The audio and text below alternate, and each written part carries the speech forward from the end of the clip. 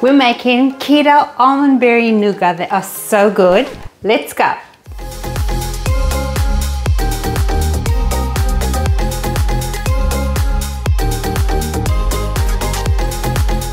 There's so many keto nougat recipes here on YouTube and on the internet. This one is a little different in that it has an almond flavor and it's full of dried unsweetened berries, and we achieve 0.5 net carbs per bar. Hi, I'm Mel and welcome to my channel.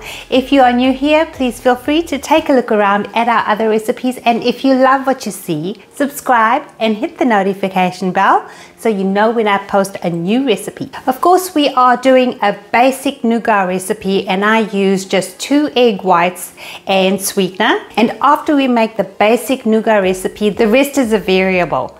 I use almonds, pistachio nuts, goji berries, blueberries and cranberries.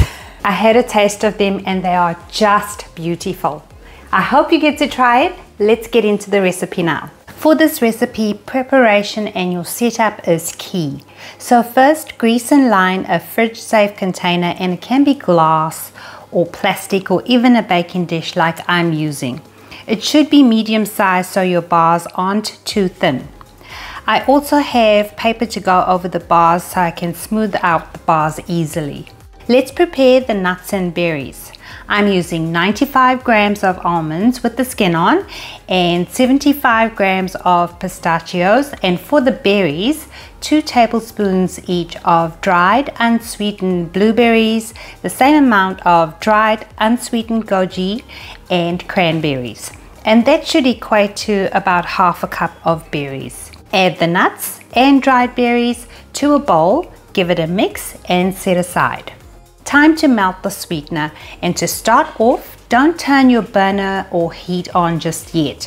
I'm using a non-stick pot or pan and added 420 grams of sweetener to the pan.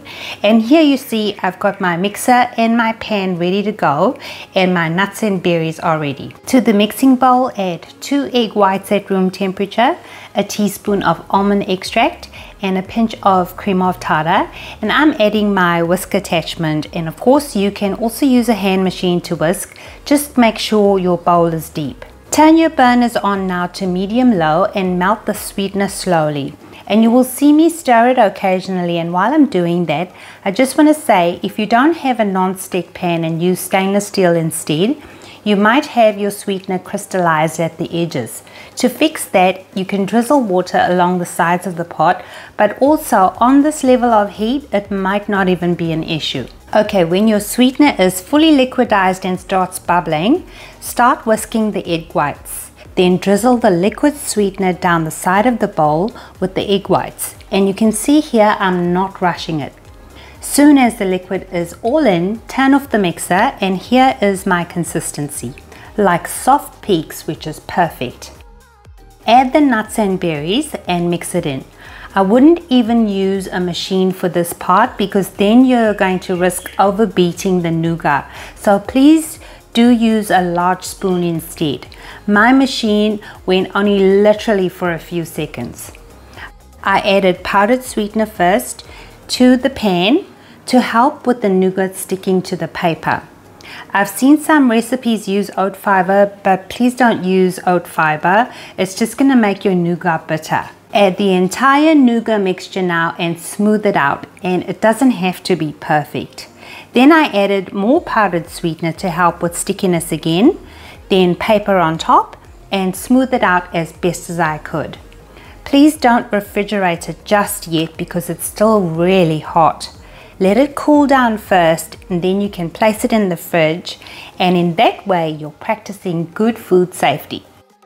After about an hour in the fridge, it's ready. See how easy my paper comes off the nougat. Cut it up into 16 pieces, and if you have some breakage, just smooth the 2 pieces together. It works really well. Do store it in the fridge for about 5 days, or you can freeze them.